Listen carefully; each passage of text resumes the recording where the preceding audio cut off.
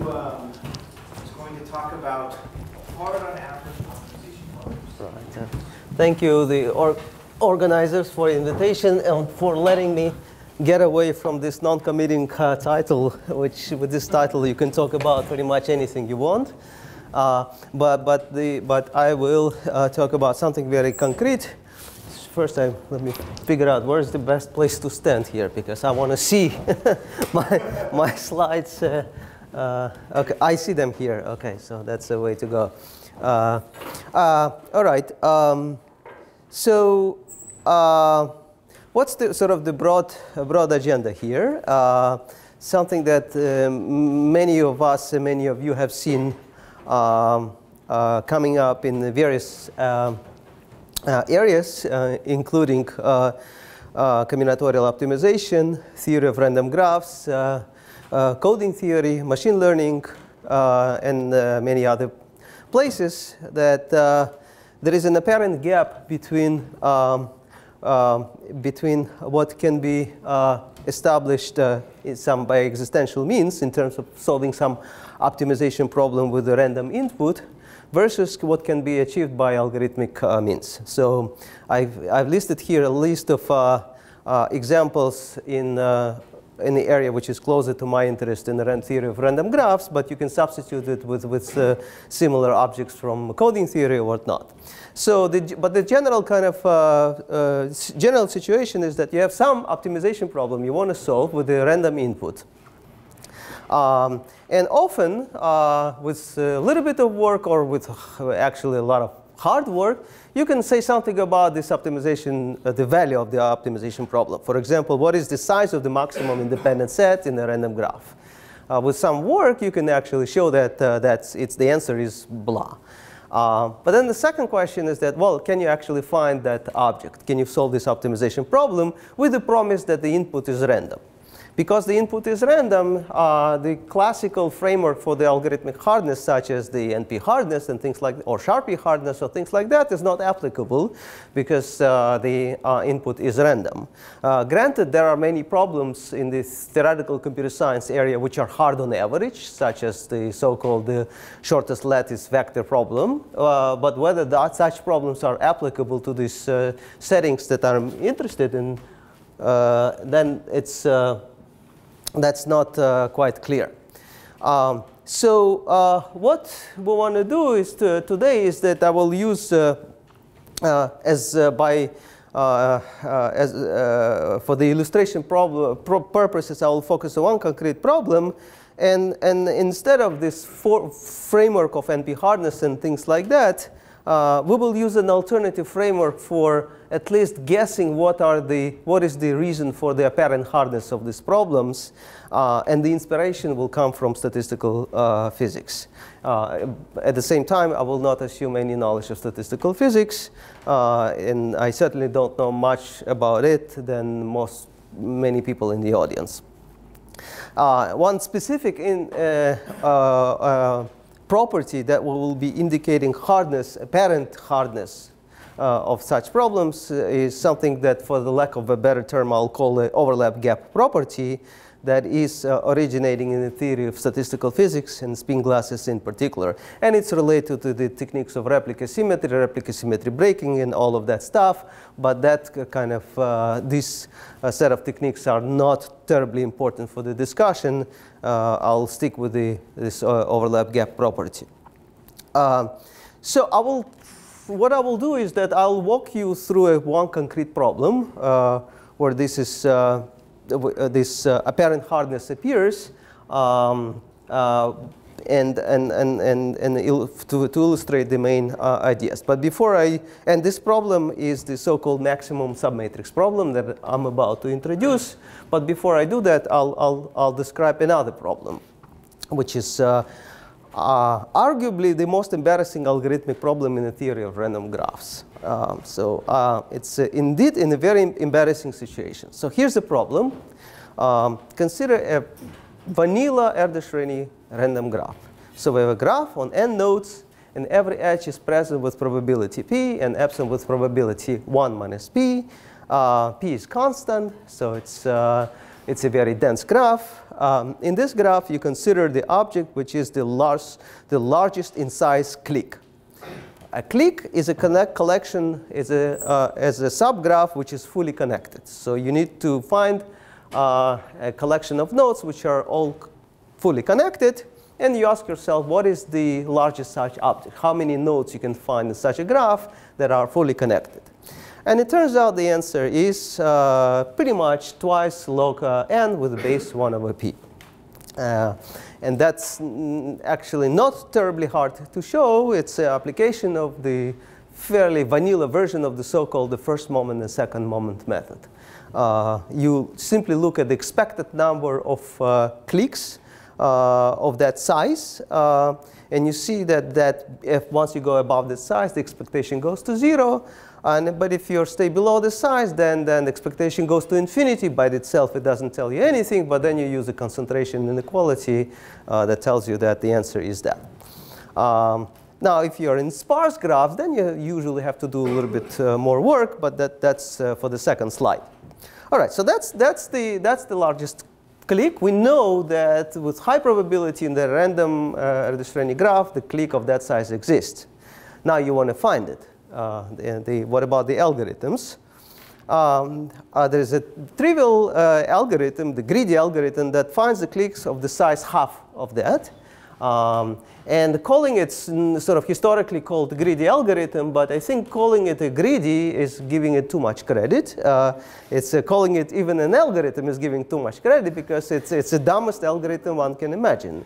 All you do is just simply pick a node and keep all the neighbors of the nodes and discard everybody else. So you have the reduced graph, and then in this reduced graph, you pick another node, keep all the neighbors, discard everything else. So you hardly do any work. You don't look at the largest degree. You don't look at you don't write any kind of semi-definite programming. It's really like a very naive algorithm that you can imagine. And it will give you half of that. That fact was discovered simple fact was realized by Descartes in 1976. And back in 1976, almost 40 years ago, he challenged to do something better than that. And it's still open.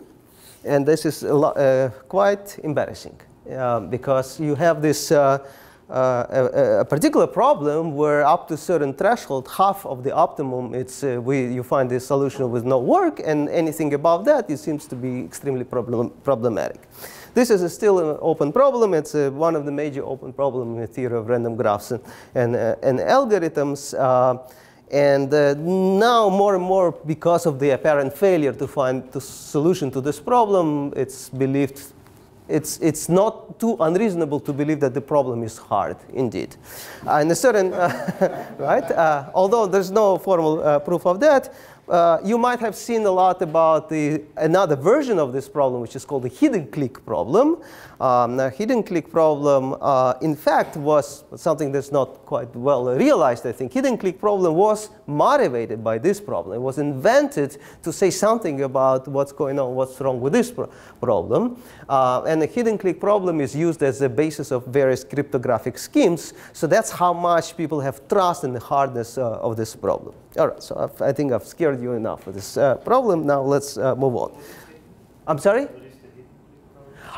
Hidden clique problem, I'll say it in words, but this is not a part of this talk, so I didn't describe it formally. Hidden clique problem is that you take an Erdős-Renyi graph, but you plant a clique there of the size larger than twice log n. For example, you take n to the 1/3 clique.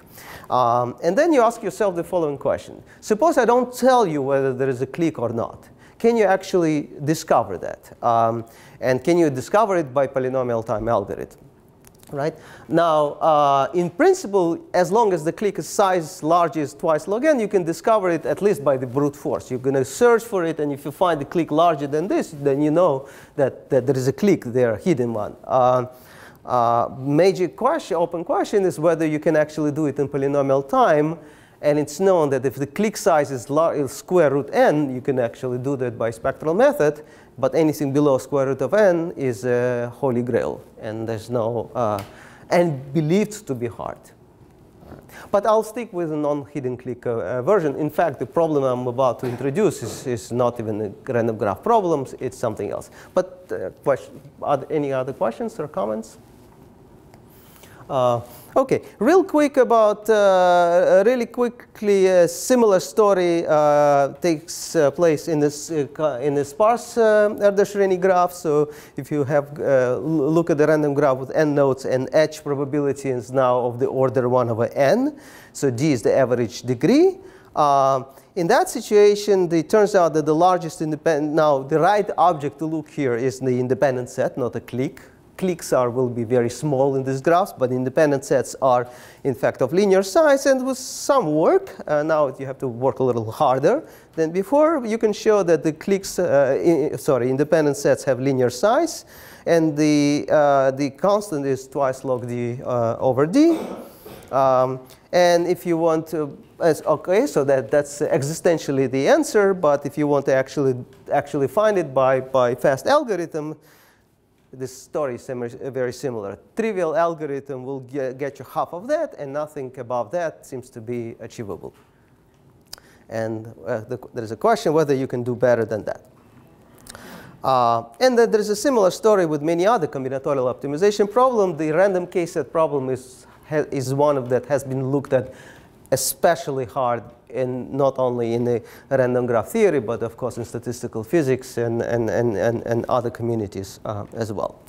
So today I want to show that something similar but not exactly the same happens in the variant of this problem, which is the largest submatrix problem. The problem formulation is extremely simple. We consider n by n matrix with the IID Gaussian, standard Gaussian entries. Okay? So n is, of course, it's going to be large. You fix a k. Now, k might be either a large constant or growing. It depends on the type of results we can achieve. But for now, let me not fix it. But you think of k as something still much small. Think of k as something either a constant and up to log n. That's kind of a picture you should have in mind. The goal is to find the k by k submatrix with the largest average entry. So you go through all possible submatrices, and you want to find the submatrix with the largest average entry. That's the problem. Okay, that's it. A little bit of history about that. This problem actually came up. So I have some intuition. Actually, I'll come back to that slide and start with where did it come from, the application side of it, and really briefly mention that. Turns out that problem actually has been looked at in the applied fields in bioinformatics and genetics, and it's believed that the largest submatrix correspond to some pathology, for example, in genetics. And people have looked at this problem in real life matrices in real life. The problem is a priori kind of hardish, right? So if you try to do brute force, then you have n choose k squared different submatrices to look at. So the brute force for large k is going to be quite difficult if n is large.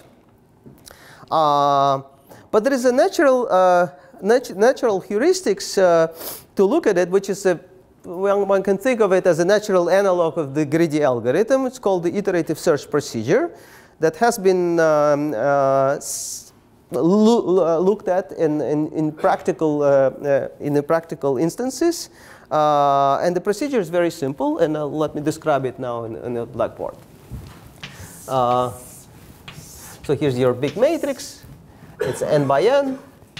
You fix k, and your goal is to find a matrix with the ideally largest average value, or at least something close to that, or whatever you can do algorithmically. So here's the procedure. You fix any of the k rows in your matrix. For example, let's say first k rows, and you search for the best matrix within those k rows. Now that is. Once you fix the rows, k rows, and you want to find the best k by k submatrix, I wrote it as if it was contiguous. It doesn't need to be contiguous. You just need to pick k columns here. That is easy to do because you simply look at the k columns with the largest sum of entries, and that's going to be your best one. And let's say this turns out to be the best. So this is your first step in your algorithm. Once you find this matrix, what you do is that you fix these k columns and search for the base matrix within those k columns. And let's say you find something like this. This is your next matrix. OK, then you have your new set of rows, and you find your next best matrix, let's say this one, and the next best column-wise is this one. And you keep doing and going back and forth, iterating between rows and columns until you get stuck. You will get stuck at some point because every time you increase your average value of your matrix, so at some point you will reach something which is the locally optimum. Locally in the sense that something which is not improvable in the rows and something which is not improvable in column-wise. All right? And so that's where you get stuck. The question is it something that matrix that you produce that way, is it good or not good? How close it is to optimality? Now, for that purpose, you need to know something about the optimality. So now let me describe a paper which is the motivating work for our work and says something indeed about the existentially optimal solution. It turns out that the globally optimal answer is given by this expression. It's square root of 4 log n divided by k. So in the matrix, n by n matrix, the k by k submatrix, which achieves the largest average entry, such largest average entry is given by this expression. That expression, and in fact all asymptotics that will appear in this talk, are not terribly mysterious. It turns out that sort of the wrong, non-rigorous way to get this asymptotics is just to pretend that all the submatrices have independent average value. And if you have n choose k squared of matrices of them, and if you look at the asymptotics, if you have n, capital N, Gaussian entries, the largest of them behaves like this, standard deviation times square root of 2 log n. And if you plug naively this answer here for your matrices, and of course each average entry is a Gaussian, and adjust for the standard deviation, then you will recover that answer. But of course, that's not a rigorous result because it just tells you, because you pretend that average values are independent. They are not. But it turns out that they're fairly independent enough for that answer to be true. And it's not too complicated to actually obtain this result. You have to use the method of moments as used often in the theory of random graphs. All right, so this is what you want to do, and one of the questions is that can you actually achieve this by algorithms? For example, the iterative search algorithm, can it achieve it or not? What is it? Do you have even a bound for the running time for this iterative algorithm? Maybe this could go back and forth quite a bit. Bound on the running time. Is it even clear that that's actually an efficient algorithm? Right, that's a good point. Well, it turns out to be an efficient algorithm because we analyzed it, but a priori, without the analysis, yes, in principle, it could run. It could run for sort of super polynomial time if k is not constant. Yes, that's a fair point. In experiments, however, it was running. It was never taking a long time. So I'll skip this slide because this is just a formal the description of the algorithm. I already did it. So so now I'll continue describing what's been done in this paper by Midi, Day, and Nobel. So not only they obtained the globally optimal value, which is square root of 4 log n divided by k. What they show, they have another result which suggests that this iterative search procedure I just described should be square root 2 smaller than the globally optimal answer. As an evidence to that, they proved the following result. They proved that in such matrices, okay, so you look at n by n Gaussian matrix, and consider any k by k matrix which is locally optimum. So matrix which is not improvable by searching through the columns or searching through the rows. Such a matrix is called, let's call it locally optimum. What they showed is that the overwhelming majority of locally optimal matrices achieve the value which is this, which is, by the way, square root of 2 smaller than the globally optimal answer. Right? So that's, again, an existential result. Because the iterative search procedure stops at the locally optimum matrix, that suggests, but it doesn't prove it, of course, but just suggests that iterative search procedure should end up with that. The running time of that being another story, as Rudy correctly pointed out, is whether it will take a short time or not to run. That's another story. OK, so now some questions. First, indeed, what's the value? Is it true that the value produced by iterative search procedure I just described is square root 2 smaller than the global optimum answer? How much, what's the running time of this algorithm? Are there better algorithms? Are the algorithms achieving global optimality, for example? And if it's not, if there is a gap, what's the reason for the gap in complexity? So is there something happening that prevents you from reaching the globally optimal answer? And jumping ahead to that bullet point is that yes, there is a certain phase transition going on that will be described in the last part of the talk. Before we get to the answering these questions, let me describe a much simpler algorithm, a different algorithm that is for the same problem.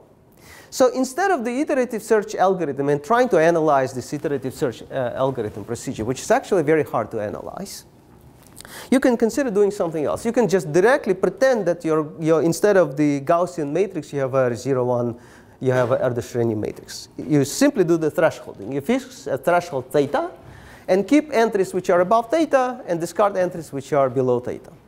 And then instead of the Gaussian matrix, you have a 0, 1 matrix. Now this matrix you can think of as the adjacency matrix of a bipartite random Erdős-Rényi graph. Well, in bipartite Erdős-Rényi graph, just as a non-bipartite case, you can talk about cliques, and you can talk about algorithms for cliques, right? Now, we know something about that.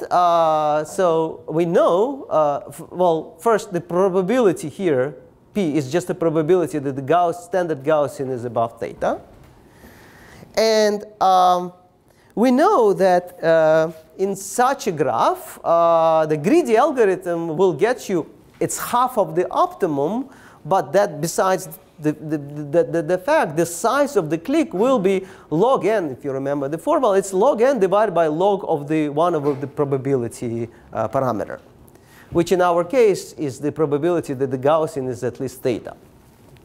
Now, what's the relevance to the larger submatrix problem?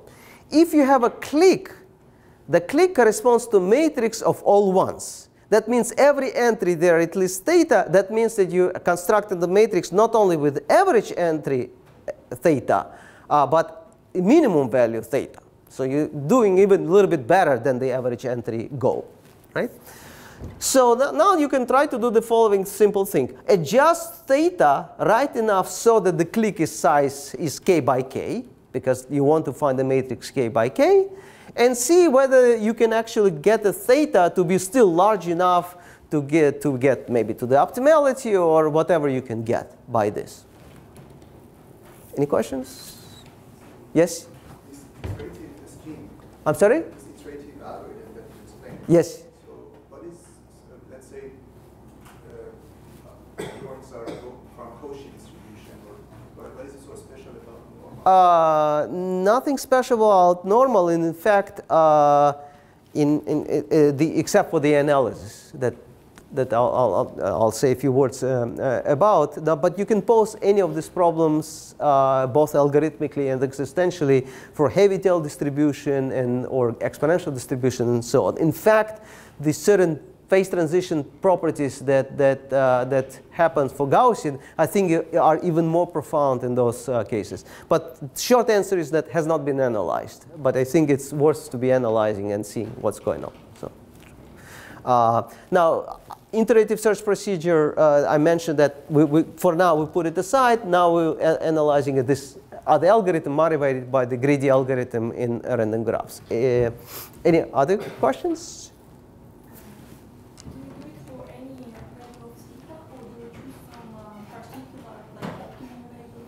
Right. So the thing is that, OK, obviously the larger is theta, the better I'm doing because the larger minimum value. But if I take theta too large, my click size is going to be too small, maybe 2 by 2.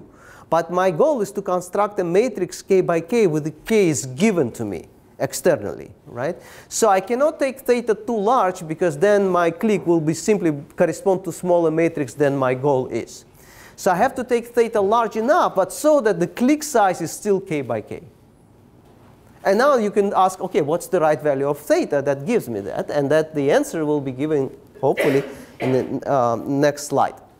So now now let me start summarizing some of the results. So the first question that I would like to answer is that, indeed, what's the performance of the iterative search procedure?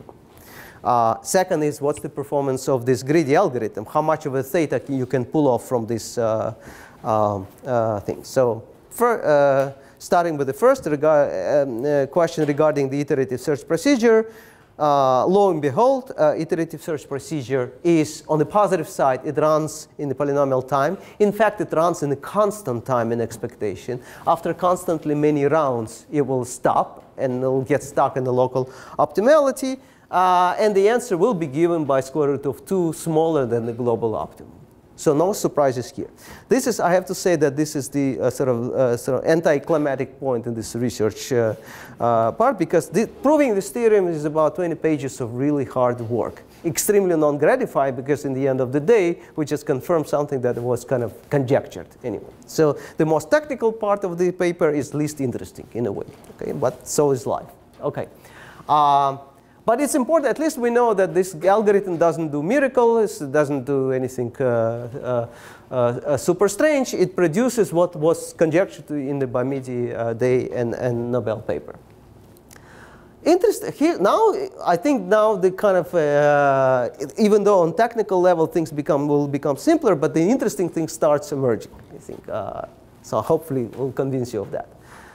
Surprisingly, maybe not so surprisingly, when you for the second algorithm based on the greedy algorithm for clicks, the best theta that you can pull off that can still correspond to k by k click gives you precisely the same asymptotics, square root of 2 log n over k, right?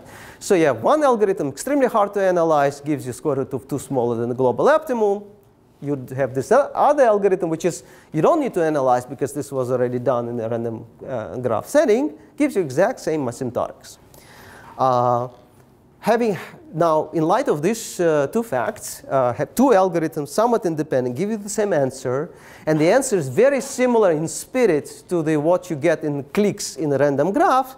It's now tempting to conjecture, and I was pretty sure at that point of research that that perhaps beating the square root of 2 bound is hard. As hard as beating half factor 2 for the clicks in random graphs, right? But first, again, any questions or about what's on this slide? Yes? So here you have a bipartite graph. So what's the original problem? Yeah, so click problem that I described at the beginning was for non-bipartite. It turns out the same story goes without a change for bipartite case as well, both in terms of existential result and in terms of the greedy algorithm. OK, so I have to say, quite surprised when Quan Li, my co-author and the student, came up with a better algorithm, and we ran out of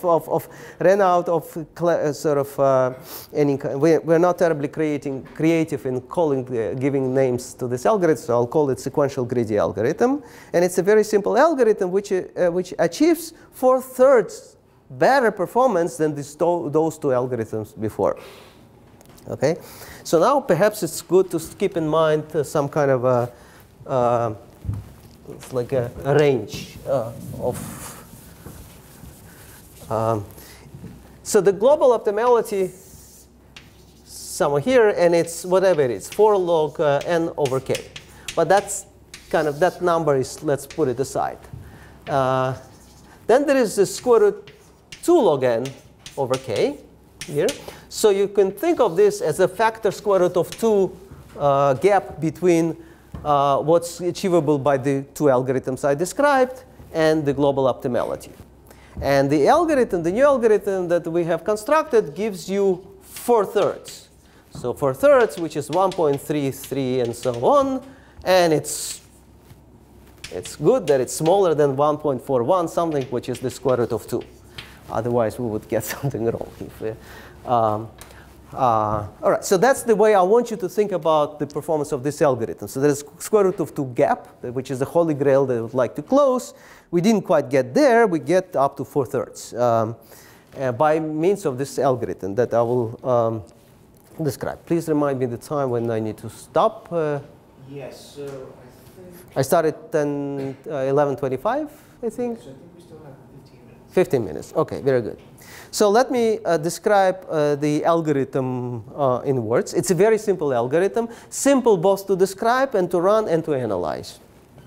The algorithm, it's just a different version of the greedy algorithm. What you do is that you fix a row.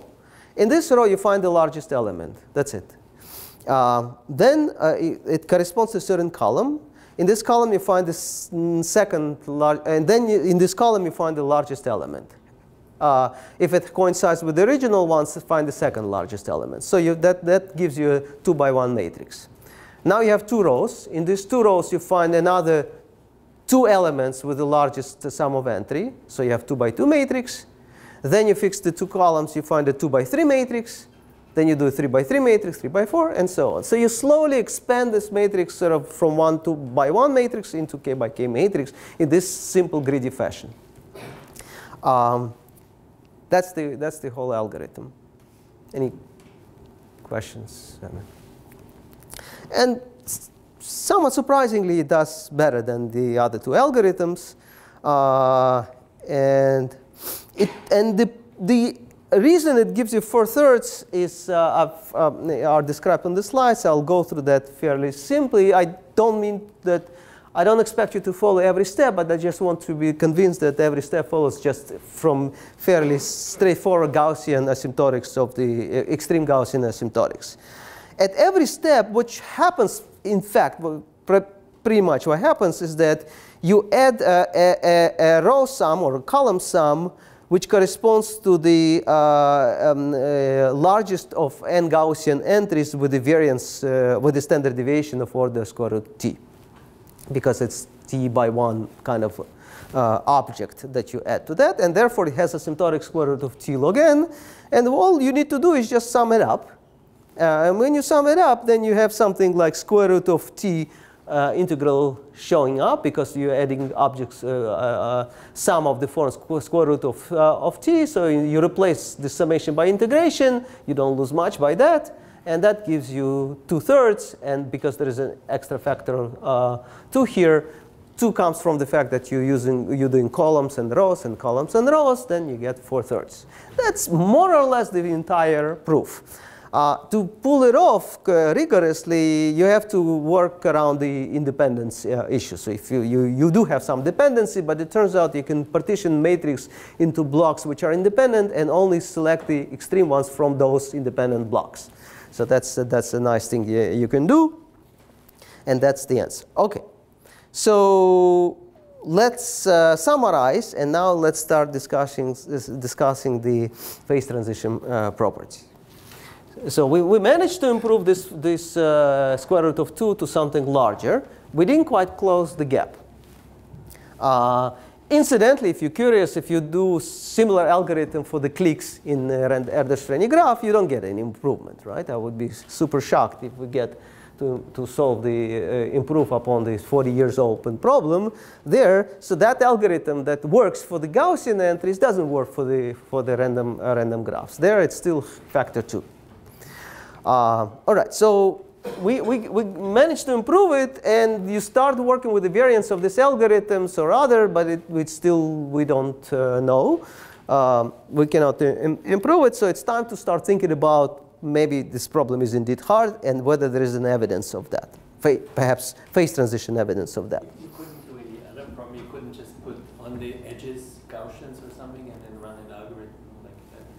On the edges Gaussian? So on the bipartite graph, right? And just connecting, and you can't just put Gaussian weights on there and then run an algorithm. To do for the clique problem? Yeah. We obviously didn't look at all the variants of this, but if you do it in sort of naive way, it doesn't seem to be giving you anything. So you're saying replace zero edges by Gaussian? From one to this, but you can also go backwards. Yeah, I think it will just give. You don't get a click because. Well, you get a click because basically you still. Well, you sort of get a click if you get almost a click, but you can probably patch it to be a click with a little bit of sacrifice. But I think the average, but you will get from that. We've looked at that. It looks like it's not, and I would be very surprised if it did. But who knows? Who knows? Of course, it's not like P not equal to NP type problem. Anyways, any other questions? Yes. Just a quick question. Did anyone try using this iterative algorithm with more than k columns, because or initial choice of k rows or columns? Because if you take 2 or 3k, you're leaving yourself some room for backtracking if you made good. Get up Right. to a structure that is larger, but then you can try optimizing within that larger structure at the very end. Right. I think and I believe that variants like that were used in those application papers in biology and genetics. They do a lot of hacks there to get to really sort of practically useful matrices. So they start with many starting matrices, not just one. They do the just the size, and in fact, there is, I think, some kind of heuristics how to adjust the size to get good results. So empirically, it has been tried. Theoretically, admittedly, this is a fairly new question, so I don't think it has been exhaustively studied. And it's quite possible that by varying the size, this 4/3 is improvable. I do think that this 4/3 is improvable. I don't think that's the best result one can get. One can get. So perhaps by adjusting the sizes of the matrix, quite possibly. Right. But we do have a conjecture where at what threshold it is not improvable, and that's what I want to get to. David, yes? is there a connection to thinking about this in terms of restricted singular values with respect to sparse binary vectors of the matrix? And somehow, like maybe if you take this approach where once you pick out your first ones and the next ones are restricted, it's like not the largest one, but like the eighth one or something. I know that the spectral methods works very well for the hidden click version of the problem. I'm not sure what it does for just a click and hence by analogy with the largest submatrix problem.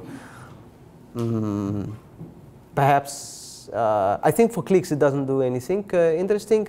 For largest submatrix problem it might. So that's a very good point. Might worth trying to see. Okay, so let me continue. All right. So what's happening in this interval? Now let me talk about the phase transition, and specifically phase transition phrased in terms of the so-called overlap gap property. So to discuss that, let's do the following. Let's fix the parameter alpha in between 4/3 and square root of 2. In fact, let's fix it alpha in between 1 and square root of 2. So replace this 4/3 by 1. And look in this collection of matrices achieving the average value parameterized by alpha. Just to remind you, when alpha is equal to 1, that's achievable by the two algorithms I described at the beginning, iterative search and the greedy algorithm. So 1 is achievable. When alpha is equal to 4/3, that's achievable by the new algorithm I just described. When alpha is square root 2, that's a holy grail. That's what you want to be. But at least it exists. We know that as long as alpha is less than square root of 2, matrices achieving such average value do exist by existential results. Okay? So let's fix the parameter alpha and look at the space of matrices, existential space of matrices achieving that average value. And within this space of matrices, let's do the following. Let's look at the pairs of such matrices.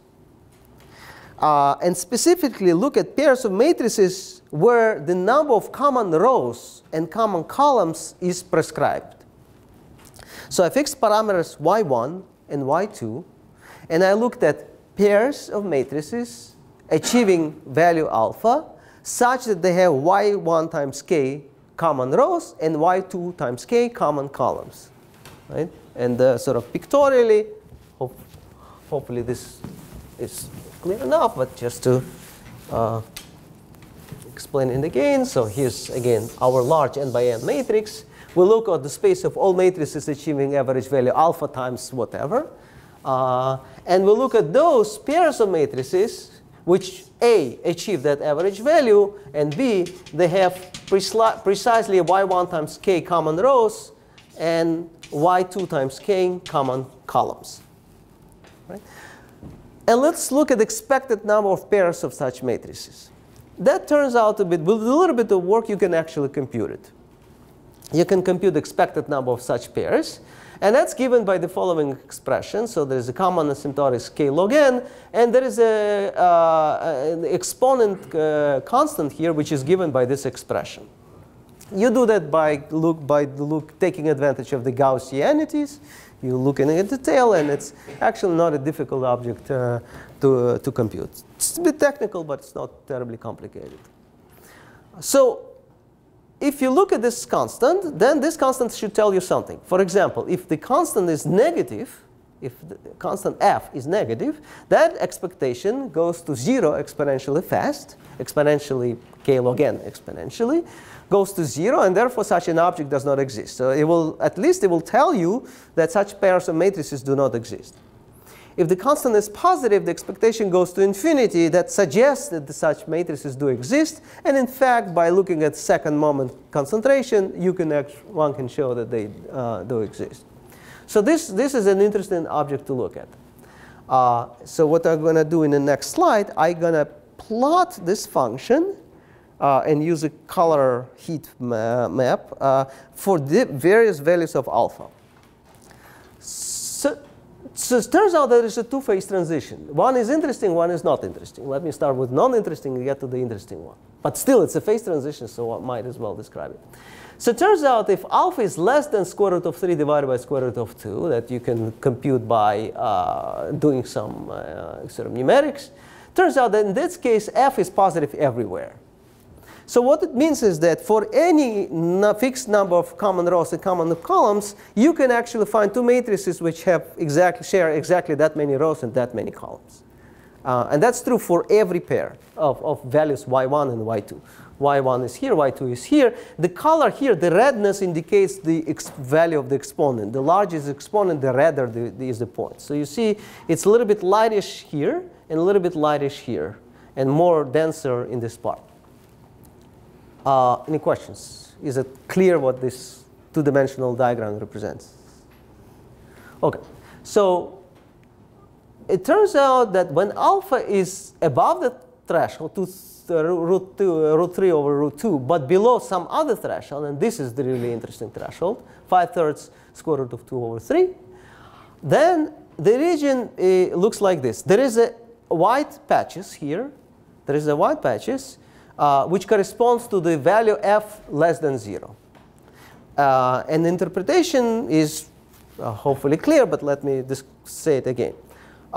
Take, for example, this point. This is 0.09 and 0.02.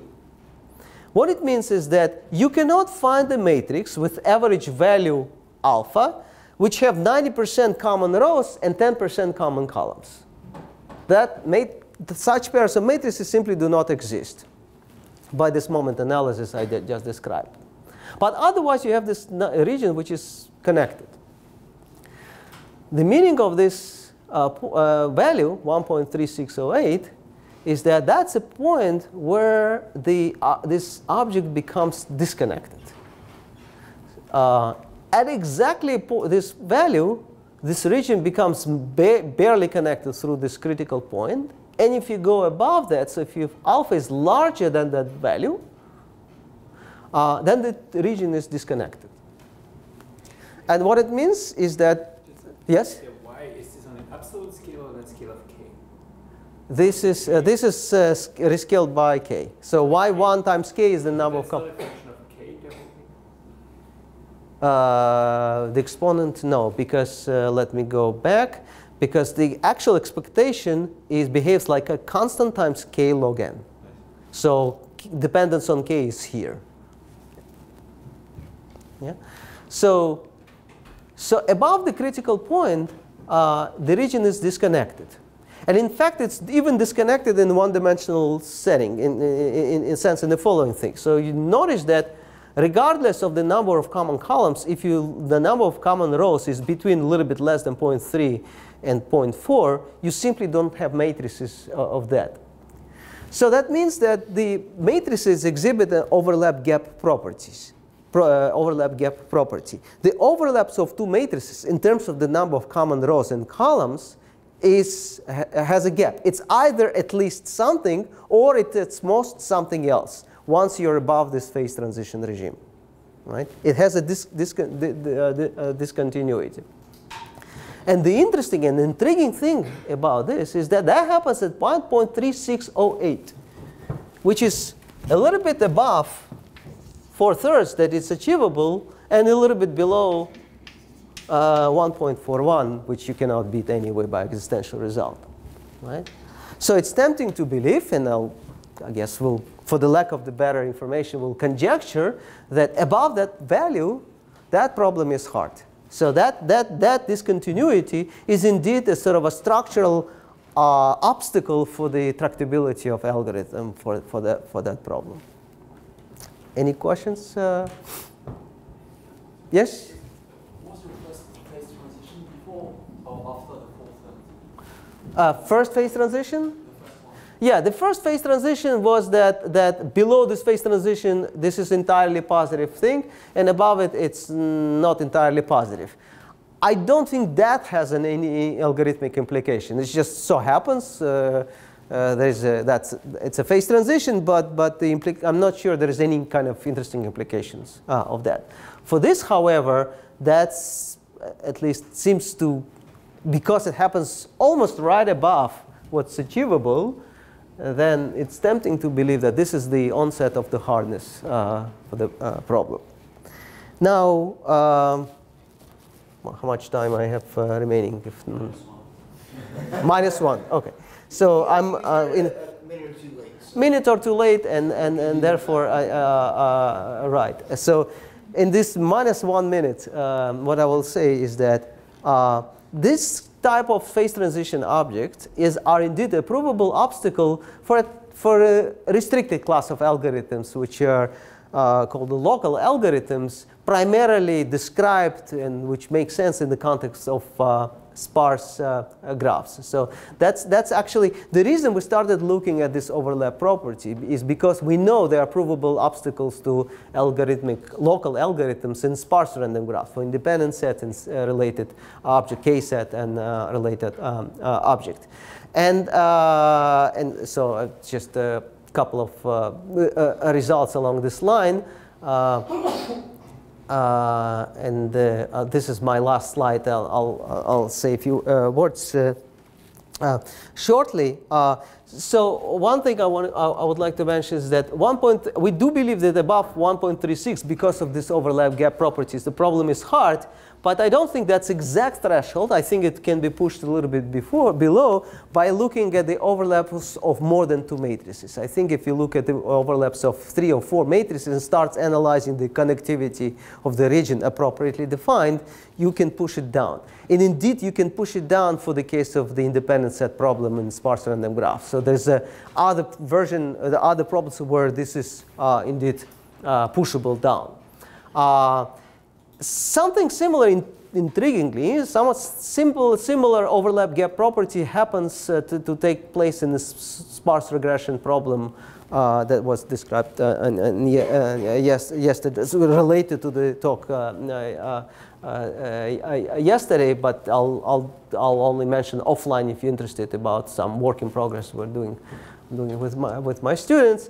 And lots of interesting open questions. Improving 4/3 would be, I think, very nice by various kinds of means. But I think the grand challenge is to indeed either to confirm or refute in some way this kind of a generic conjecture that anytime you see the overlap gap property, the problem is indeed hard on the average. I think as of now, we don't have a natural example contradicting that statement. In fact, we just see a confirmation of it in various different versions of the constraint satisfaction problem with random inputs. So I'll stop here. Thank you very much. Thank you.